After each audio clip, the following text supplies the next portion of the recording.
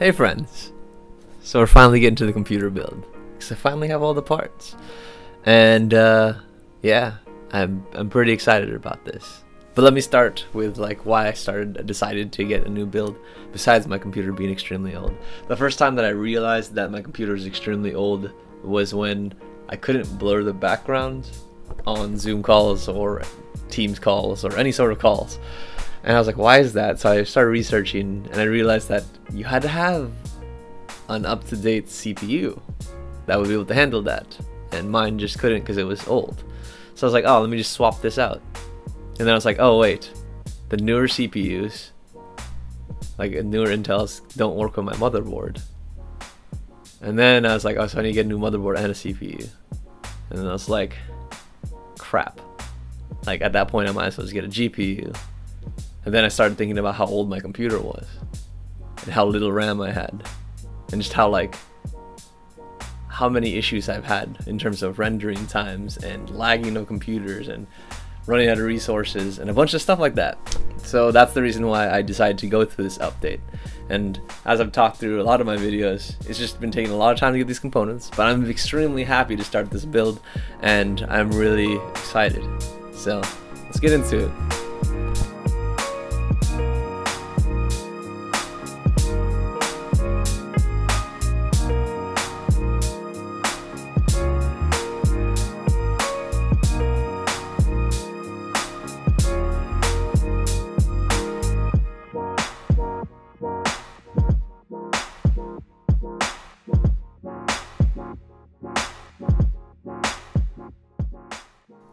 To base it all out, I'm using the Asus ROG Strix X570F gaming motherboard.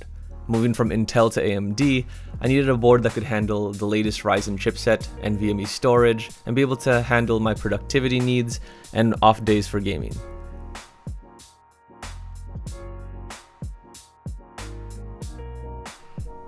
This was a good balance of performance for price. I probably could have went cheaper here, but the board has a ton of features and it's still under 300 bucks.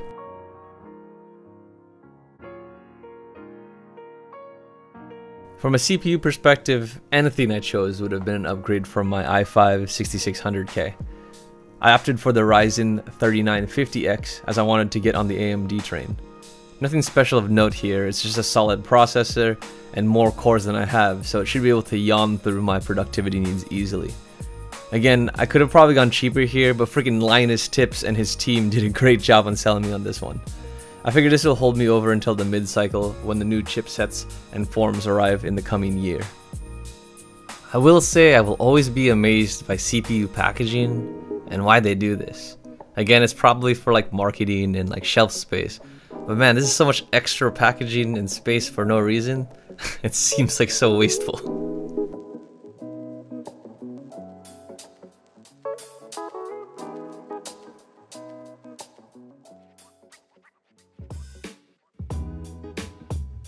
For the RAM, I went with the G.Skill Trident Z Royal 16GB DDR4 3600 RAM. 4 sticks of them. I intentionally went fancy here because I wanted a little pizzazz in the presentation, but I also wanted as much as I could fit in because I've been with 8GB of RAM since 2015. I'm just tired of all the performance hangs so much that I didn't want to deal with it again. Originally I was going to upgrade the RAM on my old board and add 2 identical sticks to get me to 16. However, after realizing I needed a new CPU and motherboard, I figured just go all in with it. I'm most likely going to be running my OS on SATA SSD to try to hot swap into my new system without a new OS install. However, I'm moving to NVMe for programs and media storage. NVMe memory was a new thing to me, and yes, I know I'm behind. However, when looking on ways to resolve my playback and render issues in Premiere, I learned that NVMe is almost 4 times faster in read-write speeds than SATA SSD 3. In my current computer, I'm running 2 SATA SSD 3 drives that have 250GB. I'm constantly deleting using external drives, and that is super annoying. So this time around, I'm going with 2 1TB NVMe sticks so I don't have to deal with storage gymnastics for every single video that I'm editing, like I am now. From a GTX 970, I was happy with a modest upgrade in the $500 range, especially with all the new stuff coming out for GPUs.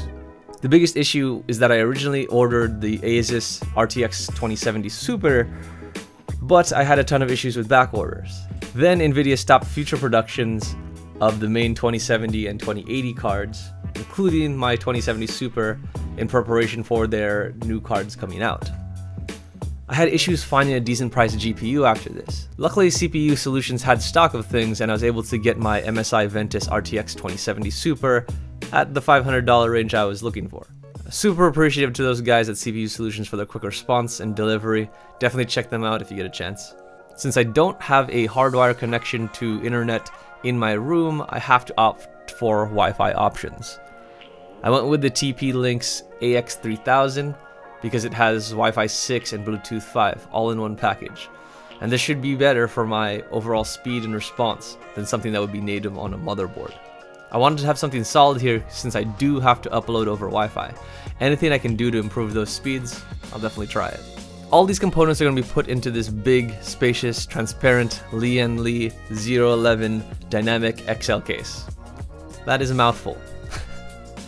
I wanted a full-size case for temperature considerations, but I also wanted something sexy. This fit the bill quite nicely, and man is this case easy to navigate. The extra space made this super easy to maneuver, especially since I'm not doing anything crazy like custom loops or anything like that. For fans, I'm using Corsair LL120s with the Commander Pro for the lighting. I really wanted to get the Lian SL120s, but those were on pre-order, and let's be honest, I've delayed this build for too long as it is. These fans were just readily available, and they're relatively easy to install. The 011 Dynamic XL has a lot of standard mountings, but it does have one sophistication at the bottom where there is a fan rack, which takes a little bit of extra effort. It does house the fans quite nicely though. For CPU cooling, I wanted to try AIO, like all the cool kids. Don't get me wrong, love me my Noctua, but now it's time for experimentation. I love the idea of being able to give my case a more open look, while also adding some visuals on the pump. Since aesthetics were a consideration here, I did opt to buy the AIO sleeves from Cable Mod. While they look fine, I am somewhat disappointed in the construction and quality. The clips are pretty trash, and the overall length of the sleeves are shorter than the actual cables. The clips don't even fit well or secure anything. It's all to make the frayed edges look cleaner. But even then, I can only use half of them because they aren't snug enough to fit.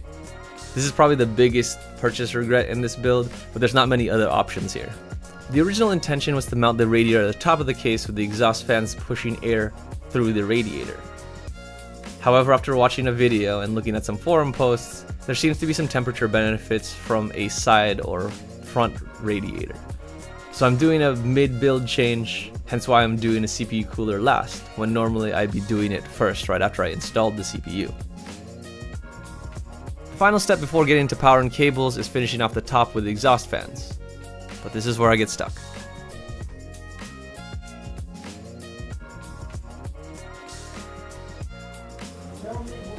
I told you I would mess up.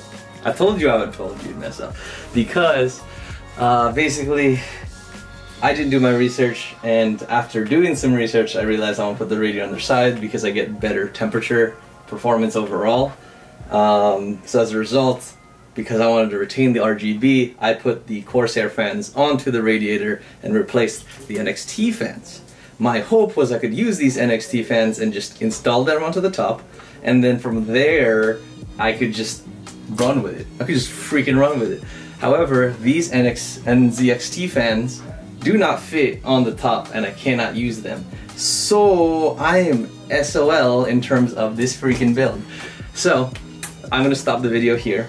We're just gonna show some last minute shots of what everything looks like as of now, but when we get back onto the next video, I will go over the finishing of the fans, cable management, power management, storage, and basically the wrap up of this build. Sorry, but I told you I'd f*** up. I told you I'd f*** up. If you look at the last video, I told you I'd find a way to f*** this up. So I did. But I'm about to Amazon Prime the crap out of these fans. Hopefully get them in a couple days. Then we can continue with this and I'll get you another video. But you get 2 videos out of this crap. Maybe 3. Who knows? I could find another way to f*** it up. We shall see. But anyway, yes, let's outro this crap, show you last shots, and let's go.